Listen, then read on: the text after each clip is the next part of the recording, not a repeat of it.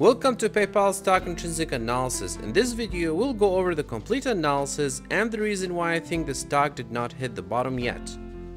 If you're interested to only knowing why I think the stock did not hit the bottom and will continue to go down, then you can watch the video before this one on the channel or jump to the end of this video.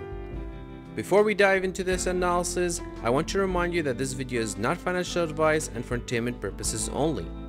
For those who are new to this company, PayPal is an American multinational financial technology company operating an online payment system. The stock ticker symbol is PYPL. The company reports their operations in a fiscal year that ends on December 31st of every year, and the audit report is clean, so we'll be using the financial statements provided in the annual reports to perform this analysis. And by the way, you can download all the annual reports from the Securities and Exchange Commission website. When we look at the 2022 revenue, we find that 92% was made from the transaction fee revenue and only 8% from other value-added services. And when we examine the 2022 revenue geographically, we find that 57% of 2022 revenue was made in the United States, 8% in the United Kingdom, and 35% in all of the other countries. There is more than one metric that we can use to test PayPal operations. The first one is the active accounts number year over year. As we can see in the graph, the number of people using PayPal has been growing every year since 2017, which means that the company is keeping its users happy and more people are signing up to use the service. The second metric is the number of payment transactions. The growth shown in the graph also suggests that the users are happy and using the service even more than the prior year.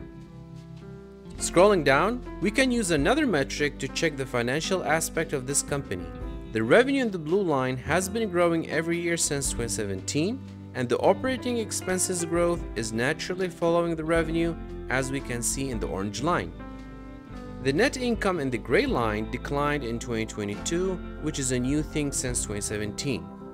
You can argue that this is the reason behind the decline of the stock price, but in my opinion, it's not the actual reason, as I will show you in a minute.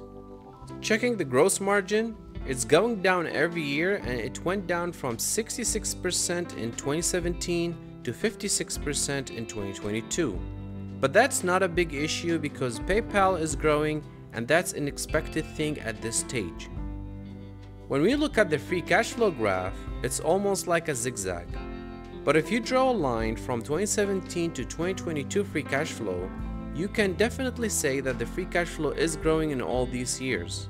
In my opinion, the zigzag pattern will continue, as we will see at the end of the video. Checking the company's debt, in 2022, the debt to assets ratio is only 13%, which is very reasonable, but at the same time, the times interest earned ratio is declining every year, which is concerning. This ratio tells us how many times the interest expense the company made in earnings before taxes, depreciation, and amortization.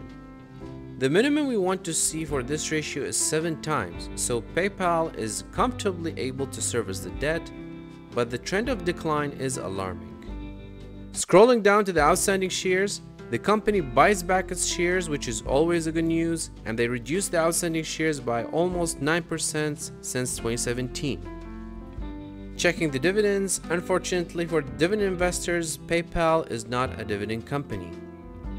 Moving on to the forecast part, if I use the annual financial statements information and I do not look at the quarterly reports of 2023, then the stock price is undervalued by 40%, which doesn't make sense with what I said in the beginning of the video. That's my opinion, the stock will continue to go down. So we need to use the most recent financial statements, which is the second quarter of 2023. In the cash flow statement, the operating cash flow is $970 million versus in the first half of 2022 the operating cash flow is $2.4 billion. In other words, the operating cash flow went down by about 61%. And if you ask why the operating cash flow is very important, because the free cash flow is the operating cash flow minus the capital expenditures. So the free cash flow in the first half of 2023 is $650 million Dividing that by the outstanding shares, the free cash flow per share is 59 cents. Let's assume that the second half of the year will also yield 59 cents, making the free cash flow per share for the year 2023 $1.18. Let's give PayPal the benefit of the doubt and assume that the free cash flow per share at the end of 2023 is $1.70. So we are being optimistic about the free cash flow per share. If we don't discount the free cash flow per share and use 5% return investment ratio, the intrinsic value is $34 per share. And even if we push the free cash flow per share a little more to $2 and using 5% return investment ratio, which is the minimum that you should accept by the way, the intrinsic value of the stock will be $40. And since the current stock market price is $55.75, in my opinion, we did not hit the bottom yet, and the next couple of months will be very interesting for PayPal stock.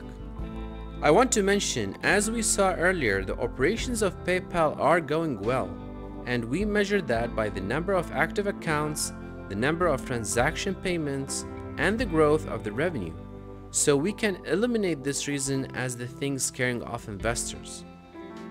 So in my opinion, the financial structure of the company is not letting PayPal to generate more value for the investors, as we saw in the numbers of the second quarter report. And with that, I think I fully explained my opinion. Thank you for watching this video to the end, and see you in another video.